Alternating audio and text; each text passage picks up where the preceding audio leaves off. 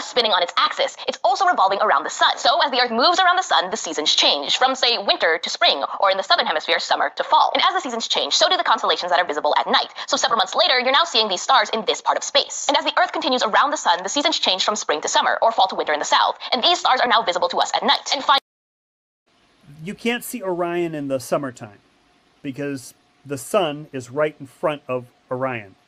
Okay? Allegedly. But I mean, like, literally, there's no June where anyone's seen, I don't know if it's exactly June, but whatever's opposite of December, right? Greetings and welcome to the Introduction to Astronomy. One of the things that I like to do in each of my introductory astronomy classes is to begin the class with the astronomy picture of the day from the NASA website that is apod.nasa.gov/apod. And today's picture for June the 9th of 2020, well, it is titled Orion over Argentine Mountains. So what do we see here? Well, we are looking at the constellation of Orion up in the sky. I'm going to prove that the Globers do not understand the heavens like they think they do. I've touched on this in the past, but I've got thorough supporting evidence. Now, in my opinion, this is the #1 globe killer, which is ironic because the Globers treat stars as one of the top globe proofs. But to bring everybody up to speed, this is about Orion, which is a constellation at the equator. It's directly over the equator and it spans north and south of the equator. Now, the reason I picked a constellation directly on the equator, if you look at the model on screen, I know it's not to scale, but if we say that summertime, Orion is opposite the Earth behind the sun. So Orion in the summertime is directly behind the sun. That means 6 months later, it should be exactly opposite of the sun. Okay, I'm going to expose the dirty rotten trick here. Picture a clock. Now that clock represents a 360-degree equatorial field of view throughout the year. So picture 12 o'clock is Orion and 6 o'clock is the sun. The Earth is in the center. So Orion is exactly opposite of the sun. So the sunlit side of that clock represents 3, 4, 5, 6, 7, 8, 9. That's 7 months. So that's a little over 180 degrees, but we'll give it to them.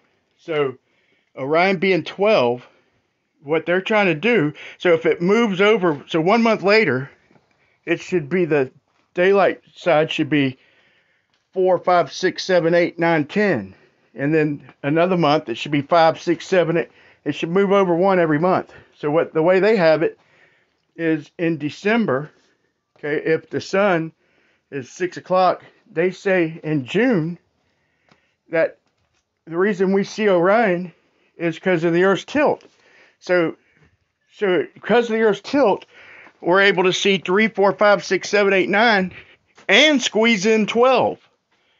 So forget about the sun. They're squeezing in Orion with the normal 180 degree field of view. Okay, and I really, to be honest, couldn't find one entire month that Orion wasn't visible somewhere on Earth.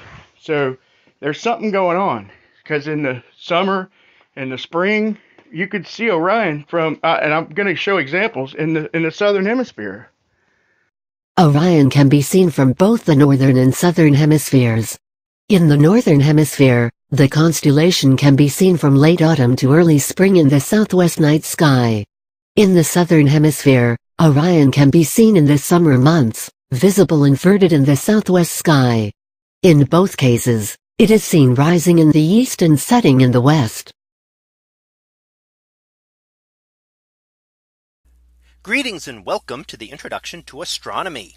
One of the things that I like to do in each of my introductory astronomy classes is to begin the class with the astronomy picture of the day from the NASA website that is apod.nasa.gov/apod. And today's picture for December the 25th of 2020, well, it is titled Northern Winter Night. So what do we see here? Well, we see an image of the winter sky as taken in the northern hemisphere, and one of the most prominent constellations in the winter sky, and one that many people can also often identify, is the constellation of Orion, which we see right towards the center of this image. 3 stars in the belt, and then other stars outlining the sun rises in the east as a general rule and sets in the west. Think of Orion as a nighttime sun mimic. That's basically how this works. So now, if we look at this image, as you can see, it's pretty close to the horizon, yet it's almost vertical. From this, one can conclude that this photograph was taken at a very high latitude in the northern hemisphere, probably the top. They claim that we don't see the stars through perspective. Well, how do you explain this on a globe? Orion here, standing upright, as viewed from the far northern latitude, just like every other constellation. So I know they must have went to the North Pole to lay out all the constellations. No, this doesn't work on a globe except for through perspective. But if you use perspective, it kills their model. Another flat earth proof. Norway or somewhere like Iceland as an example. So that is Orion in a nutshell. We know how it travels across the sky in high, medium and low latitudes in the northern hemisphere. We know why. Another example of perspective is the further we get from the equator to the far north, the less distance the equatorial stars seem to be covering. That's perspective. Travels across the sky with a similar motion to the sun, and we know how to analyze it to find directions. What else can we talk about? Well, let's talk about the ever-changing window for observation. Orion is a seasonal constellation, meaning it will only be visible or partially visible during certain seasons. It's regarded as a winter constellation because during the winter it completes the full visible cycle from east through south to west. As winter transitions into spring, it only becomes visible in the south and sets in the west. From mid-spring through to summer, it's not visible at all. The constellation becomes visible again in the late autumn, appearing in the east and disappearing into the south until winter. That's the same thing Bob the science guy told me and McToon referred to, that you can't see it during the summer. Can't see Orion during the summer. But there's conflicting information all over the place. Greetings and welcome to the Introduction to Astronomy. One of the things that I like to do in each of my introductory astronomy classes is to begin the class with the astronomy picture of the day from the NASA website, that is apod.nasa.gov/apod.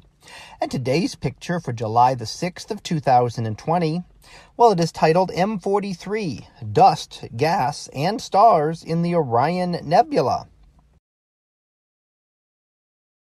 Greetings and welcome to the Introduction to Astronomy. One of the things that I like to do in each of my introductory astronomy classes is to begin the class with the astronomy picture of the day from the NASA website, that is apod.nasa.gov/apod.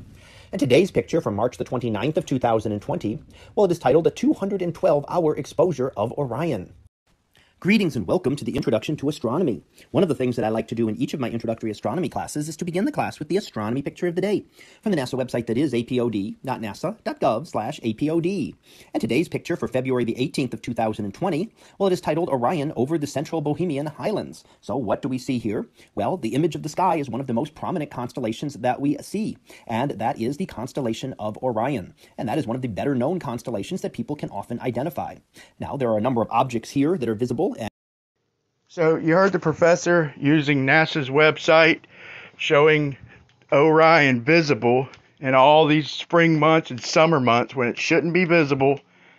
Okay, the only thing we know about the stars is what we could prove empirically. They follow a pattern. They change about 1 degree every 69 miles or 60 nautical miles. That is not exclusive to a globe. They want to place the stars damn near infinite distance away and claim geometry. That's horseshit. You see that the stars follow some sort of perspective. You know, we don't fully understand it, but that could only work on a flat Earth. So the best thing we could do is put our heads together and make sense of it all. But I think I've proved with room to spare the globe fell with the stars.